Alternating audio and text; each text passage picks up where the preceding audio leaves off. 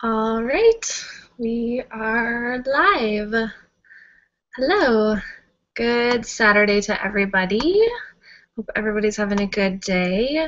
I think everybody's watching the Olympics today. At least everybody on my Twitter feed is. This morning we are going to be talking about roast, chuck roast, and we'll get into that in a minute. It's good to be back. I was on a 2-week hiatus from here. I was hoping to do a show when I was in California, but it just didn't pan out. We were in Hawaii for a week. It was absolutely wonderful to get away from the sub-zero temperatures here. And then we stopped after Hawaii in California to visit my family and had a wedding reception there, so that was really, really nice. We had a really good time. And now we're back for a little bit. And, oh, okay. So I will go ahead and get into our chuck roast here. Let me open up my document. First of all, I'll be talking the difference between chuck roast and arm roast, or some people call it a crossrib roast. I actually picked up an arm roast from our grocery store because it was cheaper than a chuck roast.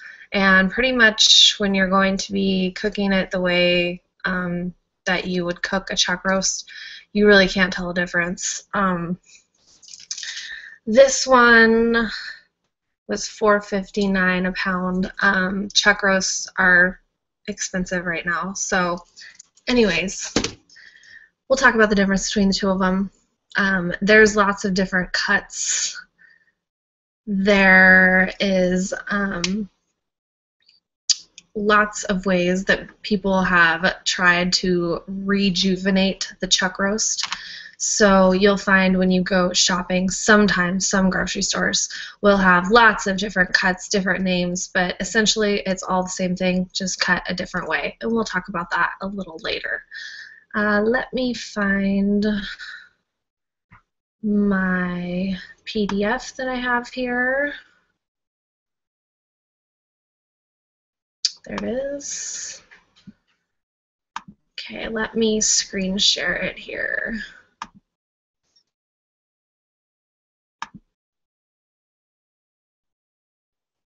Oops.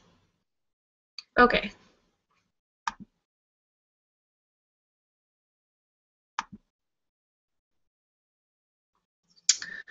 Okay.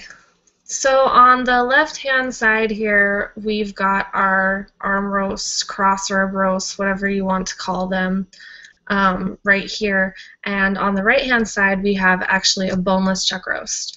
And I will show you where these both come from. These two are my favorite picks for a pot roast. The reasoning is behind that. You can also use a rump roast, but usually a rump roast tends to be a little lean, more lean. It's not going to have as much intermuscular fat, and it's not going to have that connective tissue that a chuck roast or an arm roast will have. And all that is going to break down and help, what is the word I'm looking for? Make a tender roast. So there's primarily 3 different roasts that you will see. I don't think in the grocery store they necessarily sell bone-in roasts anymore. I think everything is pretty much boneless, but if you are having a custom beef cut and you get your chuck roast, you will be able to tell the difference between the two of these unless you go boneless with them. So first roast is the 7-bone chuck roast, and this is on the right, top right. The reason why it's called 7-bone is basically because this bone right here looks like a 7. And this one is actually getting in towards the blade roast because this bone is extending up. The blade chuck roast is down here. This is the blade bone, runs right through here, and also it's going to have a section of the rib right here. So as you go further down this piece, this bone is actually going to extend up and get larger. And then we have our cross rib, which is a different cut of meat, but it comes off the same area. This is a cross rib. Usually it's marked and you can tell the difference between it because it'll have this seam of gristle coming right through the center of it, right here. And it is called, oftentimes called shoulder roast, an arm roast, a cross rib roast, basically all the same thing, and you'll see that in just a minute. So here's our beef skeletal chart again from, if you remember when we did the short ribs. It's a whole half of beef, and what's going to happen is when they are ready to cut it, if they hang it as a whole half, they will cut it in between the 12th and 13th rib. And you'll have your hind quarter and your front quarter.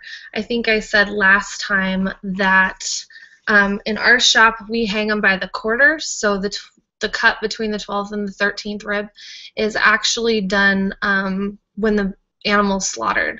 So when it comes out, we're just going to pull a front quarter out, and then you'll have your hind quarter as well.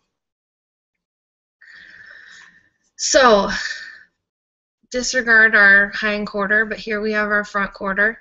And the same thing like when we showed the short ribs, so our short ribs were right in here. If you remember from the last time, it was actually going to be making a cut right here, and this is what's called the plate. And then up here you're going to have your rib steaks, rib eyes, things like that. So actually what's going to really happen is they aren't going to make a full break right here when this front quarter is hanging on the hook. They're actually going to cut in between the 5th and 6th rib right here and leave it so it's not through the bone here, and it's not going to go through the bone here yet, but it's just going to be cut right here as kind of a reference point. Then what they're going to do is, this is kind of a wiggly line, but they are going to take and they are going to peel this whole piece of meat off of the front here, and including the leg. Underneath here you're going to have the brisket, and it's going to extend underneath this leg up through the chest, and up here is going to be your chucks. So they're going to take this shoulder bone and this shank bone right here, and this whole piece is going to be what's called your cross rib, your arm, or your shoulder roast, and they're going to leave the shank on there as well. Some butchers don't cut it like this. Some butchers will make a straight cut through here and separate the chuck and the cross rib. Depends on where you're having it done. So here's a rough picture of kind of what he's doing here. So here is the cut in between the 5th and the 6th rib right here, and then he's taking this hook and he has the knife right here in this hand, and he's actually going to peel this whole piece off right here. And once you peel it off, it's going to look like this right here. So here's our shank, and here is our kind of shoulder cross rib piece.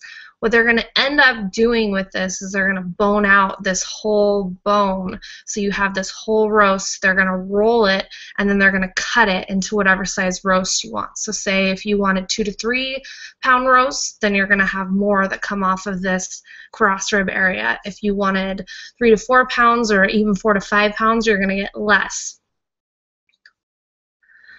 So here he's boned out in the top left. He's boned out that cross rib section and that shank section, and he's rolling it, and see, he's tying it.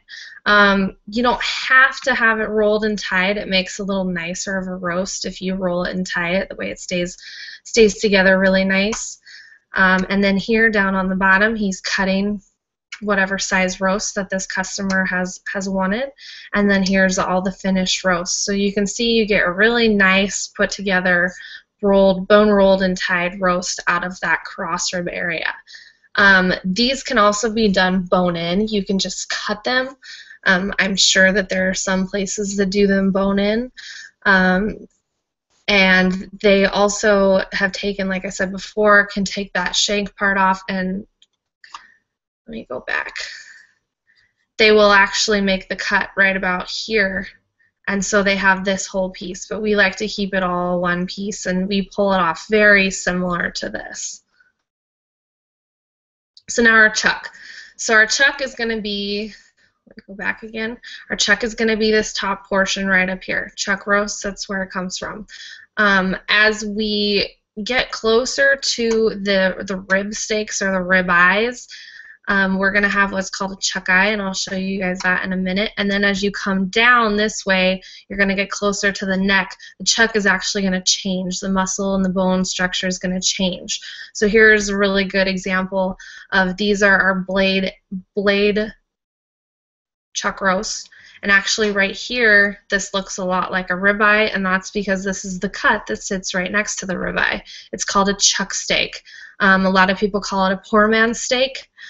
Because there's really no difference between this little eye right here and a ribeye. It's essentially the same thing. So a lot of people pick up chuck eye steaks and can get them for a better value than a ribeye steak, and they pretty much taste the same.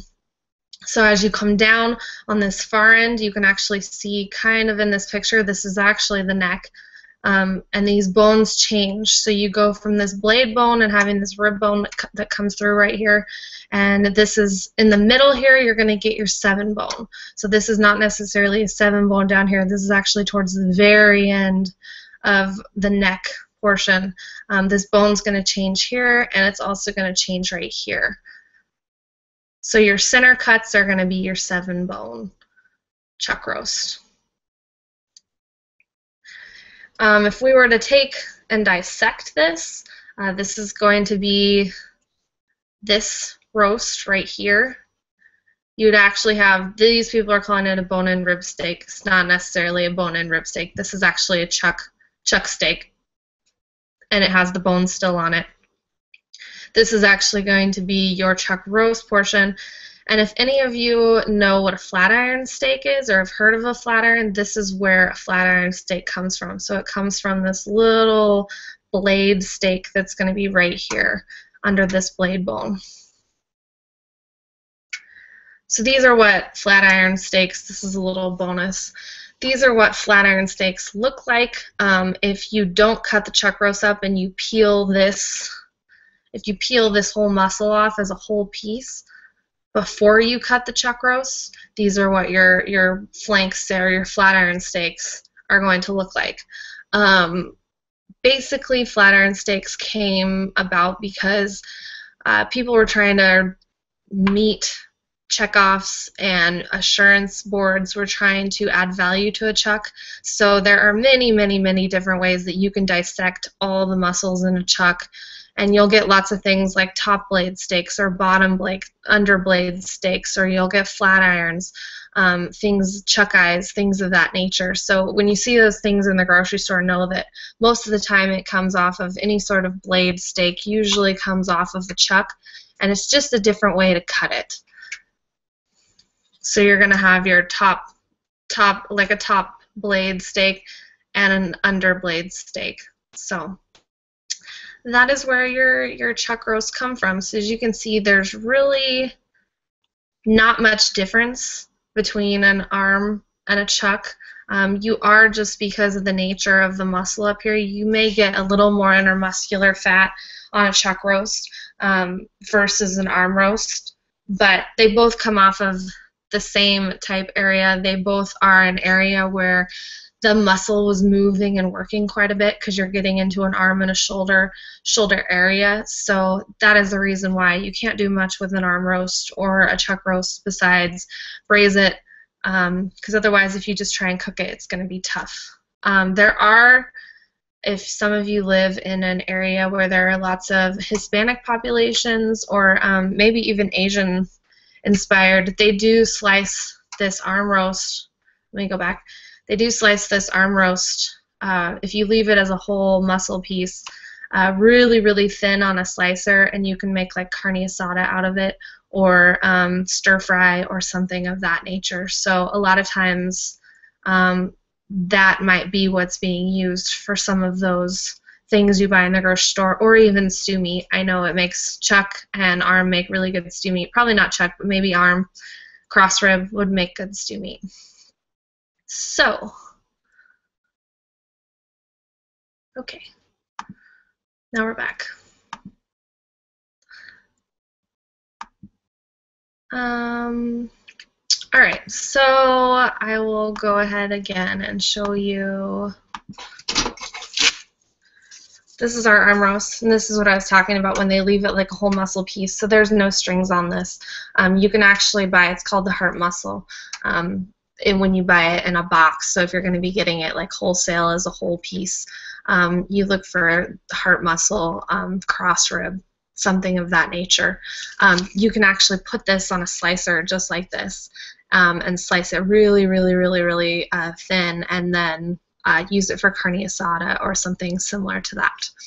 So for our chuck roast, our pot roast is super, super, super easy. It's one of my favorite things to make just because it's simple and easy. It's a one-pot dish, so that makes it super easy as well. Very little cleanup. I'm going to take and heat this pot up. I use Dutch oven. And it's my favorite thing. These are actually, I have a Food Network one. It's cast enamel. So you could use cast iron too if you wanted to. This cast enamel pot is very easy to clean. Usually if you are going to be braising in it or doing something that takes long, slow cooking and it gets all those bits crusted up on it, I just basically let it soak in the dishwasher overnight, and or not in the dishwasher, in the sink. I don't put it in the dishwasher. And it lifts it, and you can just scrub it with a regular brush. Whereas I found sometimes cast iron, things will stick to it if you don't keep it really well oiled, well seasoned. Things will stick to it, and it's really, really hard to get that off. So cast enamel. Like I said, I have a Food Network one. We got this for our wedding. This is a Le Creuset, I don't know how you say it, French-made pot. And these are expensive, but they're absolutely worth it. And I love, love, love them. I have 2 of them that I use quite a bit. For soups, for roasts, for anything, pork loins, whatever. It can go in the oven, and it can go straight from the stove to the oven. So this would actually work good if I had one that wasn't quite so big and was short when we did those pork chips, to put them in the oven. So we're going to let this thing heat up. I'm going to add a little bit of olive oil to it. And if you remember when I made short ribs and when I made pork chops and everything else, I always love to brown everything. So adds more flavor to it. So that's what we're going to do with this. We're going to brown it both sides and on the ends. Then we're going to take it out. Then we're going to add vegetables into this and kind of let our vegetables sit. We're going to add some wine into this so that it gets those good stuck bits that are left over from our browning, brings them up, and then pour broth and spices, and it's going to go in the oven. So very, very, very simple. I'm going to just salt and pepper our roast here. I'm going to make sure you get lots of salt, lots of pepper on there, adds flavor.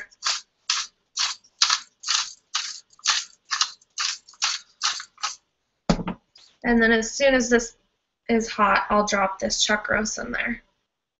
You want to make sure it gets nice and warm so that you're going to get a good brown on it. A few minutes each side is really all it needs, just until it's nice golden brown across, and flip it. Alright. And actually I'm going to turn on our vent as well. Might get loud for a minute.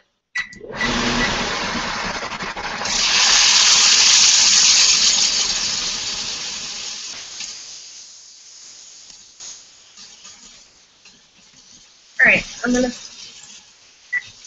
salt and pepper the other side of this while it's in the pan. Kind of a little trick so you don't have to flip it over.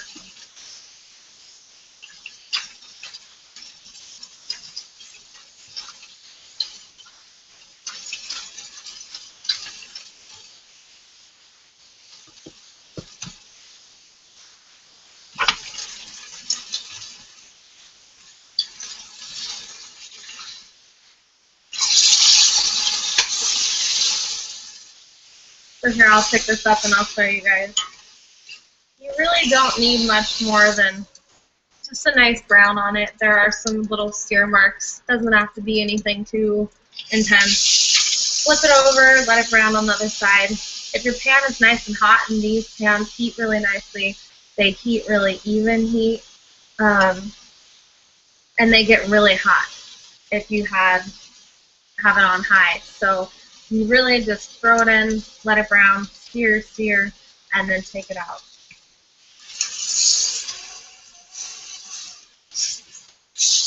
Let's flip it up so we get that fat layer that's on the end here, nice and brown.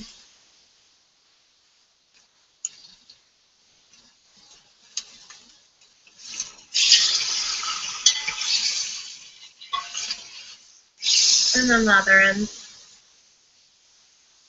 Basically, if I'm going to be starting any sort of roast, whether it be a pork roast, like a pork shoulder roast, or a beef roast like this, I always brown it like this. Always, always. Even when I'm going to put it in the crock pot, I do brown things as well. Alright. Now I'm just going to set it on a plate over here. See if this isn't too hot. I can lift this up. So see there's nice brown spots in the bottom there. I'm going to put our vegetables in. Basically what I've done here, so my roast is about 2 to 3 pound roast. I've very coarsely chopped up some onions. I've chopped some coarse celery here. Very coarse chop on some carrots. You can add parsnips into this if you want. If you want potatoes, you don't want to serve it with mashed potatoes, you can add potatoes in here too. A few cloves of garlic. And I'm going to let this kind of start to saute in here. And there's really, you can add whatever you want. If you don't like celery, I think the celery adds a nice flavor to the broth that I'm going to put in. You don't have to.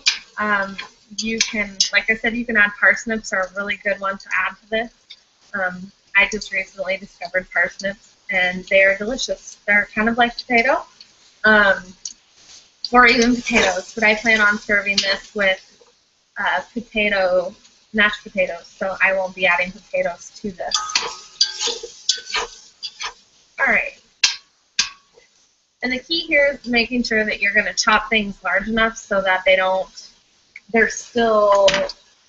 don't break down a lot in the cooking process. So this is going to go into the oven for 2.5 to 3 hours, usually, depending on how big your roast is. If your roast is bigger, you're going to be putting it in for a longer period of time.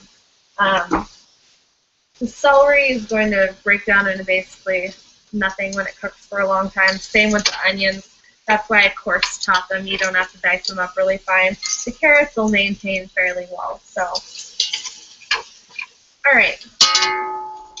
Now, in order to get those nice beef pieces and flavor off the bottom, I always add some sort of alcohol. We did this with the short ribs. Wine, I usually use just red wine. You can use beer too, like a really good stout or a porter is really nice in this as well. Just dump it in about 3/4 of a cup. And you're just going to want to let it cook off for a little bit, cook the alcohol out of it, and also scrape the bottom of that pan to get all that flavorful bits to lift up.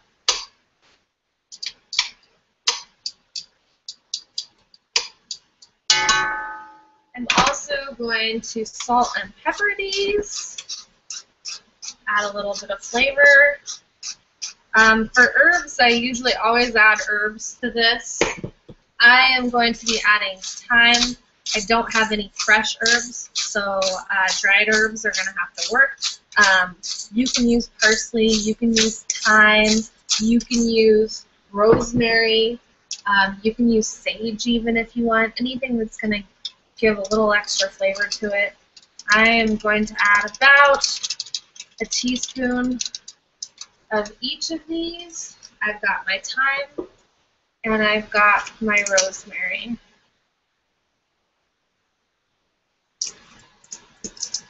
When I post this recipe, I'm going to have to remember what I did, because usually this is a kind of add it to the pot, don't measure type of recipe. Alright, just give this a good stir. And then I'm going to add beef consomme. I like to use beef consomme. You can use beef broth. I'm also going to add beef broth to it. I think the beef consomme has a little better flavoring to it, a little more depth of flavor. We'll add the whole can of the concentrate, and then I'm going to add a can of water. Just straight out of this can. Works.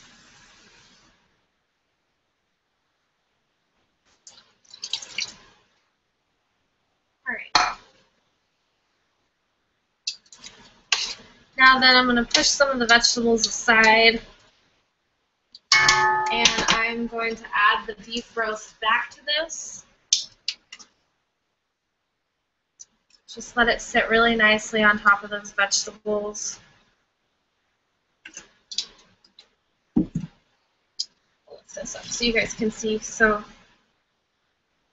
it's just going to sit on the bed of vegetables, and then since the roast isn't necessarily covered halfway, I'm going to add just a little beef broth to add a little bit of extra moisture into there.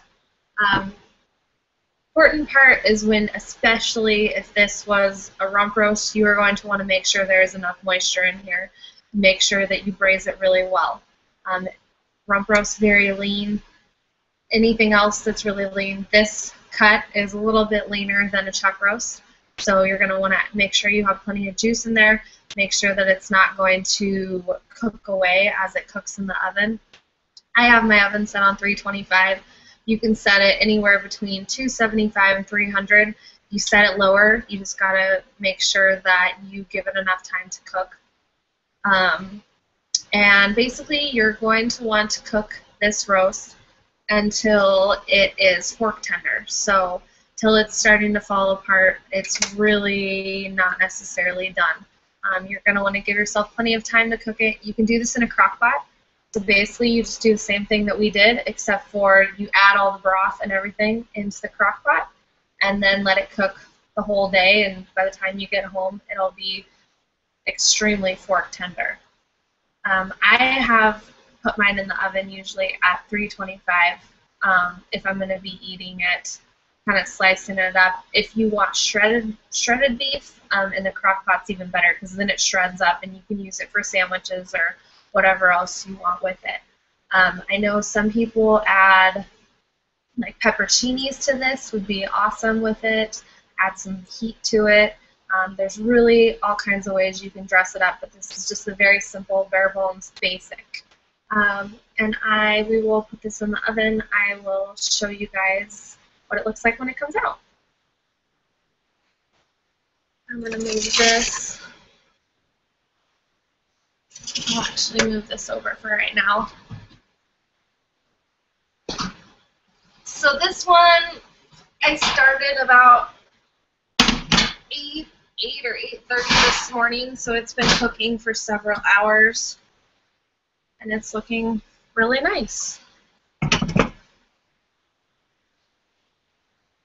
me grab a plate, and I'll go ahead and pull this out.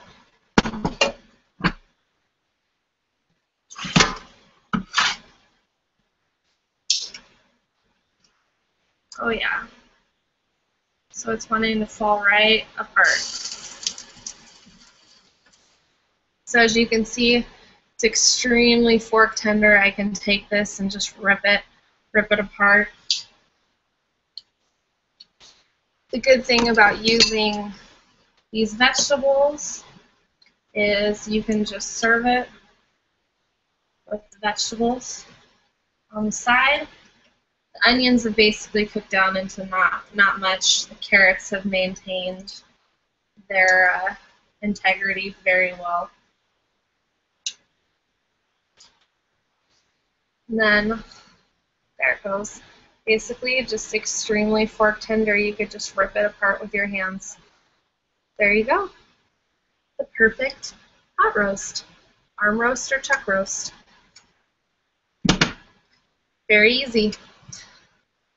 As usual, I will have this posted on Tuesday.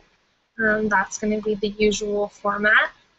Is Tuesday I will post the recipe, and I will also post the video again. So for those of you who missed it and are watching later via the blog.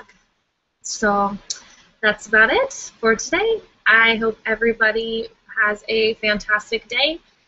If you are interested in the recipe on Tuesday, you can check out prairiecalifornian.com, or you can find me on Twitter at prairieca.com.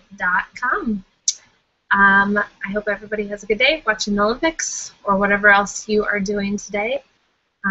We will see you again next week. If you have any suggestions, what you want me to cook, tweet me or hit me up on the blog. I would love to hear what you guys are interested in having me cook. Have a great Saturday. Bye.